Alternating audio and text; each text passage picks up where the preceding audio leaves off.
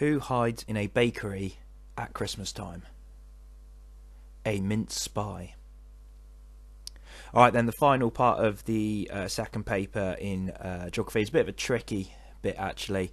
There is one set of questions that could be on a mixture of food, water and energy, and you will have to complete that section, and then after that you also have to pick an additional option, 1 out of 3, either food, water or energy. This video is only section 1. This is the questions that you have to do. I'll do the second options part, if you like, in a separate video. Alright then, so these questions, like I've said previously, are the ones you've got to do. So let's have a little look what we're being asked to do. Study figure 9. Okie dokie, a map showing world oil consumption. What is the difference? Well, we don't want a similarity, we need a difference between Africa and North America's share of oil consumption. Well, North America is 24, Africa is 4, so you could say North America is 20% larger, or you could alternatively say 6 times bigger would also be acceptable. Either of those answers will do, and the way I've worked that out is by counting the squares. It's not a particularly difficult question, obviously as shown in figure 9. Okay then, question 3.2. Using figure 9, which means you have to use figure 9. And your own understanding, you're going to have to do some sort of explanation yourself. Suggest, which means come up with something. Inequalities, meaning differences. Consumption, meaning the use of. Resources, meaning something you can use. And how they influence well-being. In terms of well-being, it's the examiner's code for quality of life there, and it means you're going to need to talk about comfort, access, privacy or safety to make your point clear. So let's read back through that question. Using figure 9, come up with a reason why differences in the use of resources influences quality of life. So the resource in figure 9 is oil. You're going to have to talk about oil to make your point here. So how can consuming more oil give you a either higher or lower quality of life? Okay then, probably makes more sense to consider the higher quality of life for this. So the easiest way to get these marks are identifying that, for example, in North America or the Asia Pacific, they have the largest amount of oil consumed. If I take North America as my example, 24% of world oil consumption. That therefore means that there is more oil available. It therefore means people have more likelihood of being able to use petrol within a car, which also therefore means that they get to places faster. And essentially we're just using the so what rule here. What it means is more oil is available, so more oil can be used in cars, so more petrol available, if you like, so people can travel further, faster, so they have greater access to opportunities, e.g., I don't know, going to work, or e.g. going to spend time with the family, so therefore a higher quality of life. I would avoid on this one, I try and identify that a high use of oil could alternatively mean like the negative of like the enhanced greenhouse effect or something like that, because it's a bit too far-fetched. We can certainly do it the other way around as a negative, because it doesn't say it has to be a positive. So if we were to talk about Africa there, with only 4% of world oil consumption, that therefore means it's less available, therefore means it's more expensive, it therefore means it's more expensive to travel to places, you've got less petrol, so therefore it'll also be slower to travel to places. That means you have less access to opportunities because you're losing your leisure time, and that therefore means a lower quality of life. The access to opportunity there could be I don't know, seeing the family, or collecting more water, whatever it might be, but make sure you always give that example. So an easy 3 marks there. It's a point using the figure and a so, and this means that linking to comfort, access, privacy or safety.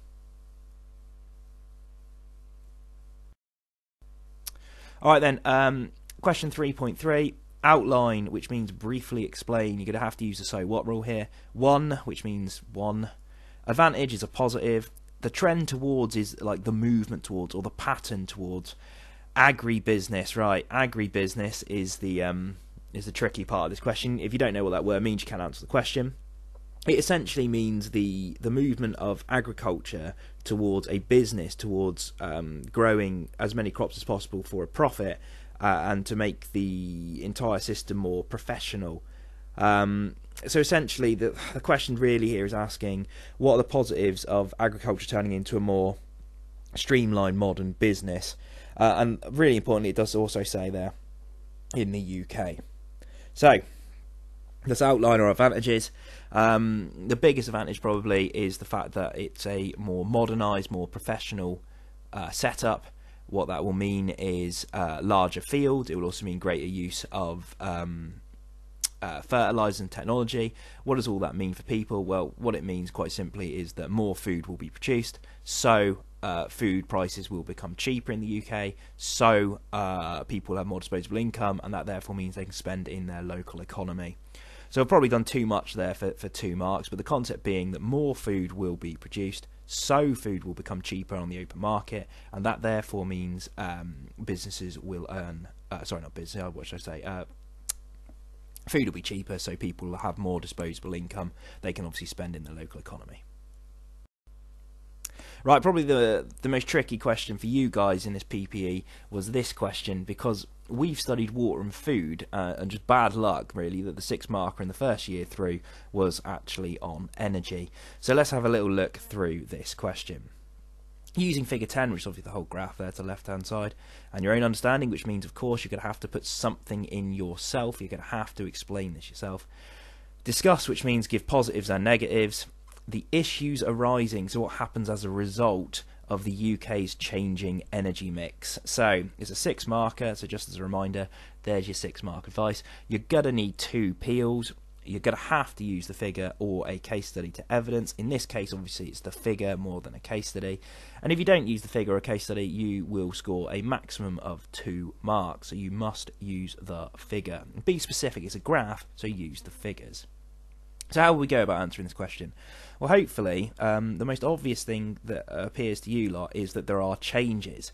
You could pick on any of these changes, e.g. the coal reducing, or the oil decreasing, I should say, or the gas increasing, or nuclear increasing, or actually all of the renewables increasing as well. So take your time with the graph, don't just look at the biggest bar first, look at the general trends. So if I were to answer this question, I would have my first point would be the increased use of renewables, and I try and work out what are the positives and negatives of this. Well, if you're increasing the use of renewables, that means that your energy supply will probably be less reliable. So if we took wind and solar onshore and wind offshore as our example, we can see an increase there of 8% in wind and solar offshore, and actually a 5% increase, but actually from 0 to 5% for wind offshore. I would try and identify to the examiner that wind is less reliable than coal, because at times, particularly in summer in the anti-cyclone months, there simply isn't very much wind in the UK at times, and therefore you're going to reduce the reliability of your energy supply, as the turbine itself won't be turning. That therefore means, it's the issues of that. It might mean less electricity available, it might mean increased prices, for example. Those are some of the issues you can then start to discuss on the grounds that there is less disposable income for the population, as an example.